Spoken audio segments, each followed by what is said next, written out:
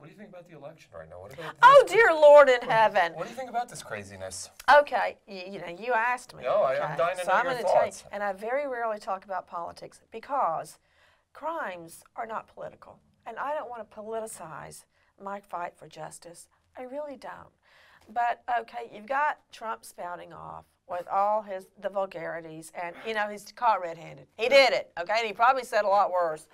And then you got Hillary with her homegrown emails that the Russians and the Chinese probably hacked into, the Secretary of State, and the whole Benghazi thing. So, okay, those are our choices.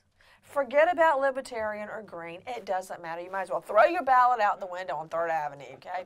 Forget it. So those are our two choices. So you're going to have to go in and vote, whether you hold your nose or not, about who of those two choices can best steer our country.